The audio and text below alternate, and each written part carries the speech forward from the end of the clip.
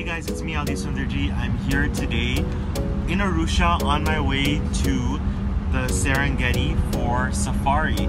Here with my family, and it is absolutely gorgeous. The roads are lined with acacia trees, which is really interesting to me because my grandfather's store's name was Acacia House in Dar es Salaam, which we saw yesterday, the location where it was. And I'll catch up with you later on and show you the fun and exciting animals we see. And it's my first time in Africa, in East Africa where my parents are from, and we're hearing a lot of Kiswahili, and you know, we're hearing a lot of kidogo, kidogo, sana, sana, we, and I don't know much Swahili except for the bhajan that I composed in Swahili, ni hurumi nisaidie, and we'll catch up with you later and show you the fun animals. Ngoro crater, you look behind you, you'll be able to see this gorgeous view of all of the greenery and the salt lake and the freshwater lake as well, and there's tons of locals around here. So on safari, we are watching all of these animals migrate from Kenya to Tanzania. Of course, they don't know what a border is and what nationalities are and countries are, but they're all friends with each other. We see wildebeest, we see lots of zebras. What else is there? Impalas. Impalas. There are impalas. Anything else? They're back there. The impalas are way down there. The zebras, the wildebeests. They're all friends with each other. They're all migrating from the other part of the safaris, like in Kenya, Masai Mara, and all of that. So,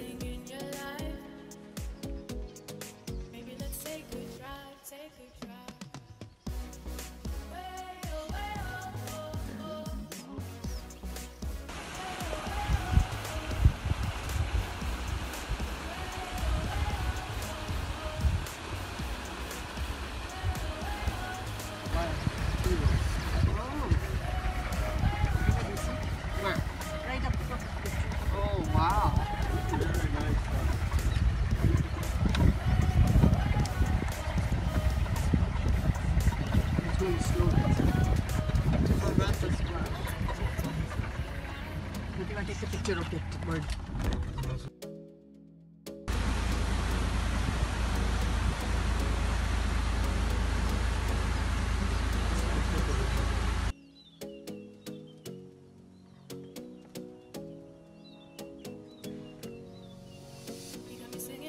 we just spotted this family of 3 or 4 lions, which are quite young, and if you look in the distance, you can see a zebra. It looks like it's a very fresh kill. They just hunted this zebra, and they're enjoying one of their first meals. You can actually see the zebra has open wounds, and you can actually see one of the lions has blood on its mouth. So sad for me to see because I'm a vegetarian, but it's the circle of life, I guess, as they say in the Lion King. They're happy to enjoy maybe their first or second meal.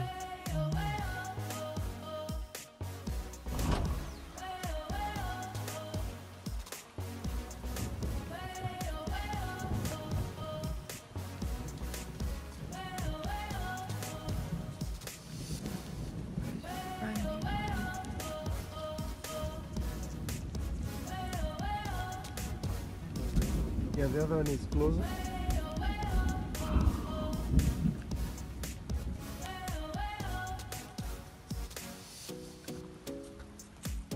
Oh, he's looking right at me. Don't eat me.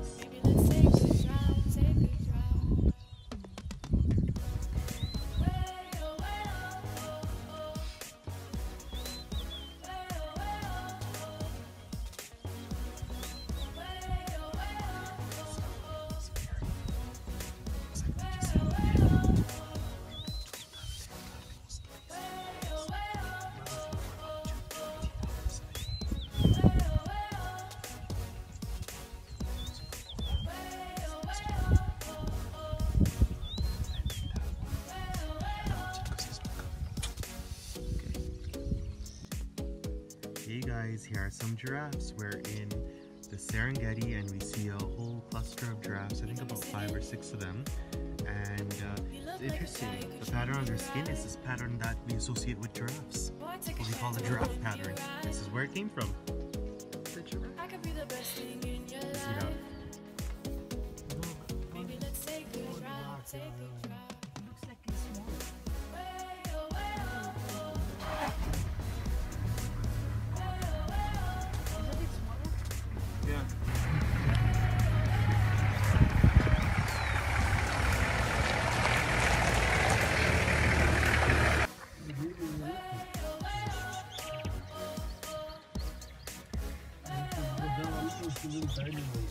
Hi everyone, this is some baboons just like Aly Sunderji. So it's like they're taking a nap, crossing the road. We call them stupid, but they're very smart too. Yeah, because if they see one running, they'll all run, the whole group.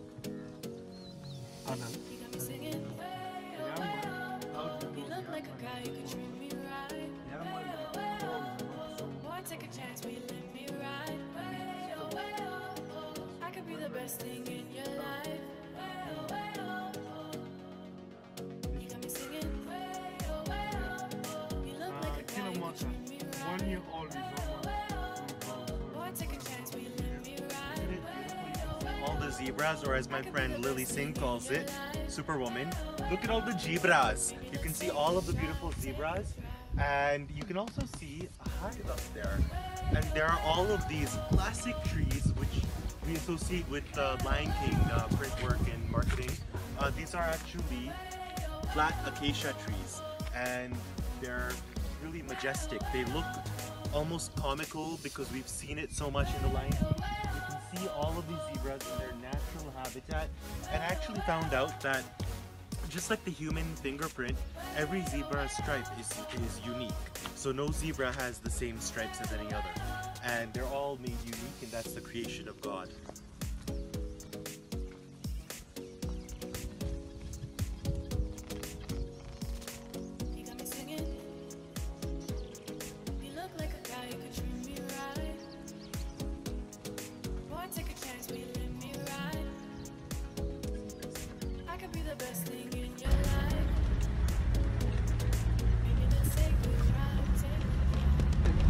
So we're now descending 610 meters down to the Ngoro crater, and this is really interesting. You can see the crater behind me.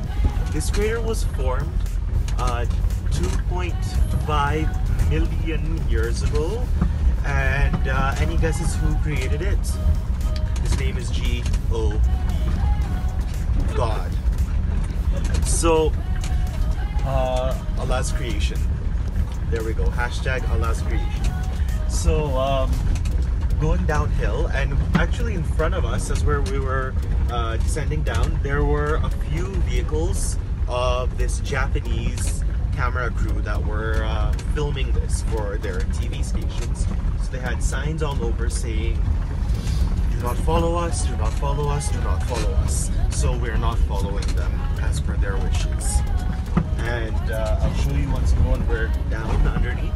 So you saw we're at the base of the Ngoro crater, and you can see in these plains over here all of the herbivores, how they coexist and live together in harmony.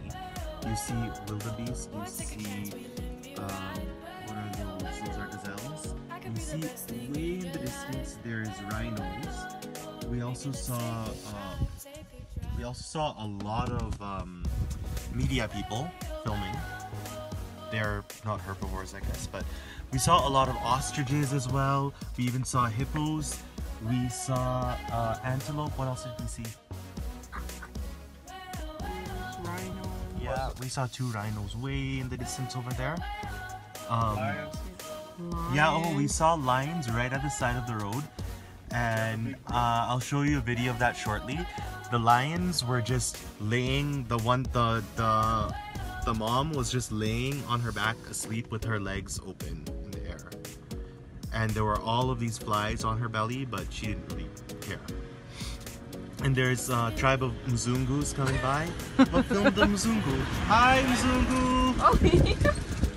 They don't know what Mzungu means, but they will when they watch this video. You see all of these hippos over here. They're really relaxed. Now, the first thing that you encounter when you come by them is the overbearing smell. They stink. And they're really like chakra, but that's their environment. That's what they like. We just saw one open its jaws and its entire mouth was pink. They have huge teeth and their jaws are huge.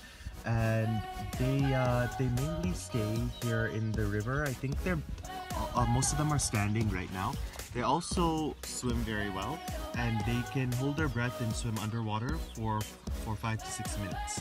And you know the song "Hungry Hungry Hippo," hungry hungry hippo, hungry hungry hippo. So they don't exactly eat humans because they're herbivores. So if a human does come in its way and they're frightened, they feel like they're trying to attack them, then they will harm them. They'll give them multiple wounds, but they won't eat them because they're herbivores. Any other questions? Sawa? Sawa.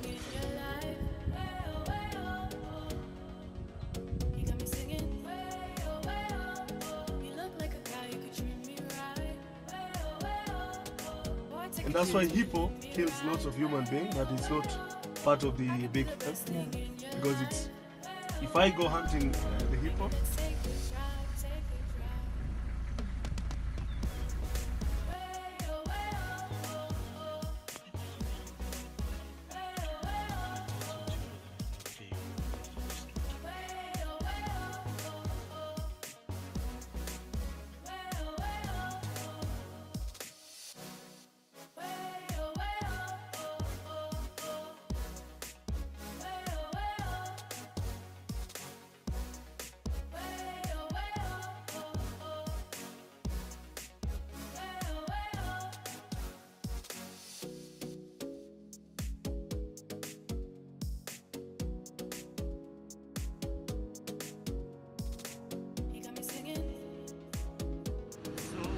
Goodbye to Arusha after a wonderful safari, going to 3 locations, 3 different Serena hotels.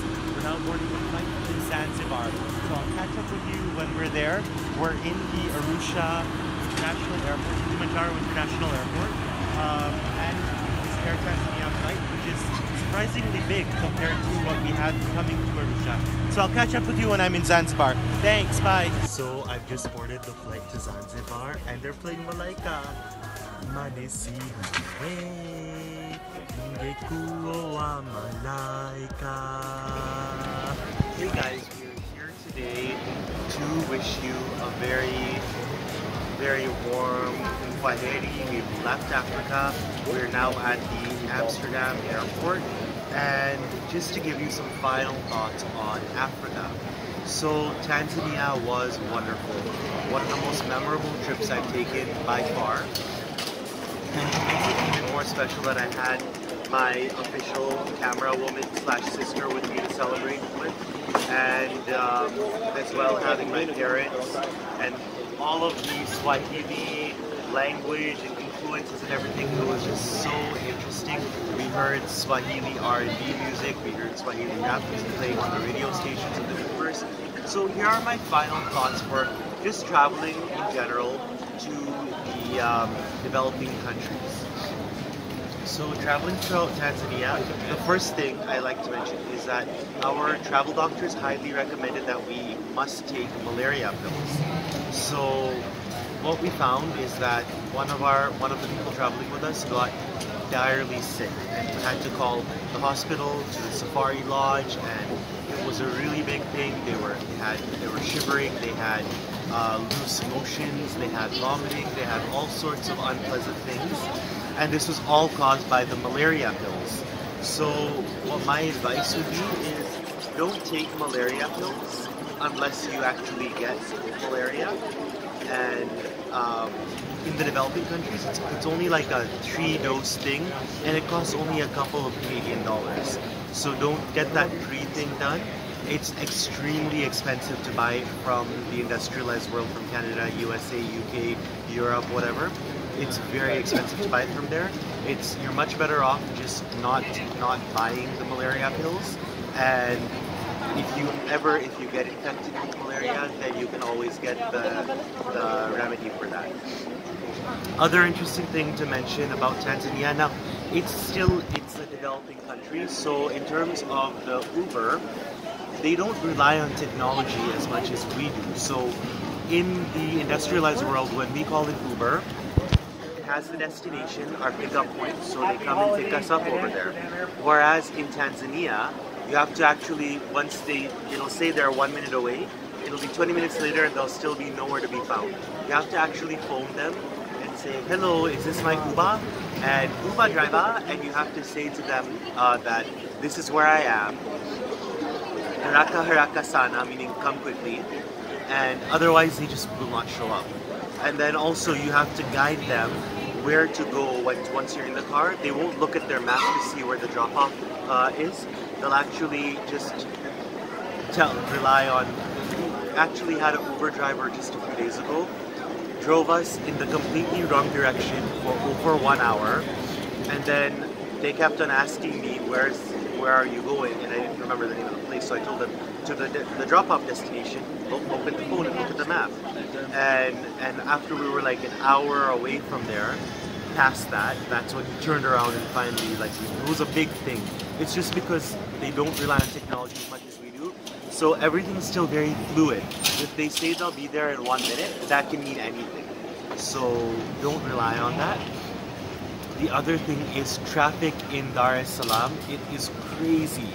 Yesterday, I left Kariakou I met my friend Divyesh at Kariakou, and I left there at 4:38, and I did not reach Kunduchi by, what time was it? 7:15. 7:15. And it's an hour drive? It's not an hour drive. Without traffic, how far is it? It's a 22-minute drive regularly, but it took over 3 hours.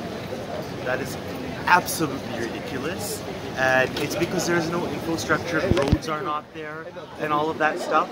Some other things I'd like to warn you about, or not warn you, but advise you about when you go to Tanzania. You can get some lovely souvenirs and things for your home. So I got a Makonde family tree, and I got Zanzibar Jambarja Darbaja. Only thing I want to advise everyone about is buy all of these things, but make sure you get the certificates that say what it is, so that you don't have any problems at customs at the airport.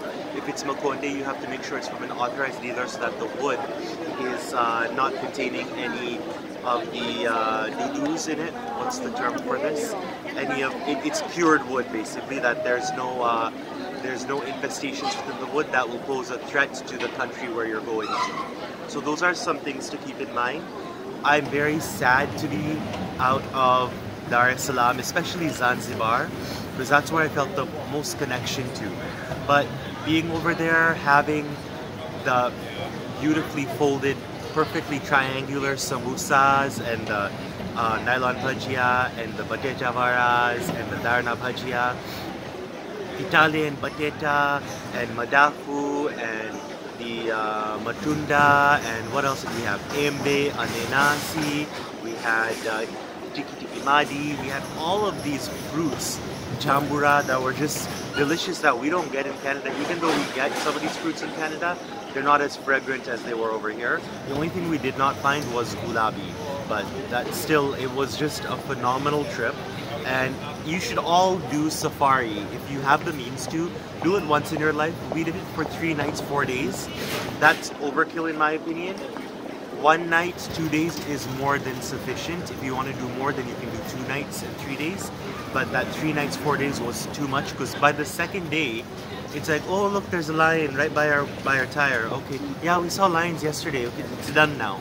It's yesterday's topic. It's like saturation is what it's called. Drink lots of madafus every day in Africa, because they have cellulites in them. Is that electrolytes. They have electrolytes in them. I always say they have cellulite, but they have electrolytes in them. And nariyal pani, or madafu young coconuts, are really beneficial for you to keep you hydrated, because it keeps you hydrated for a much longer time than regular water would. Other thing, always check your water bottles. Shukr Mola, alhamdulillah, I didn't get sick at all while I was there, and just because, you know, being careful about what you're eating and making sure whatever you eat from the street is sizzling hot when you get it. Nothing is sitting out. The only thing we got that was sitting out was probably one time the mandazi, but it was still warm when we got it, so it was like recently fried. But it was just wonderful. So I bid all of you kwaheri and Asante sana. Thank you for joining me on my trip to Tanzania, the land of my ancestors, and I wish you join me on many, many more of my journeys. Safar salamat and kwaheri. Also, forgot to mention this, really, if you really want, you can hit that subscribe button down there, and yeah, hit the subscribe button, hit the bell icon, so you get notified every time I upload a new video. You'll get notified by email. Give me thumbs up because that always encourages me more, and hit the subscribe button right there. When you hit subscribe, it makes my day because it means I have more and more subscribers, and once I reach 100,000 subscribers, I'll get a play button from YouTube, which is my game right now. Thank you. Kwaheri.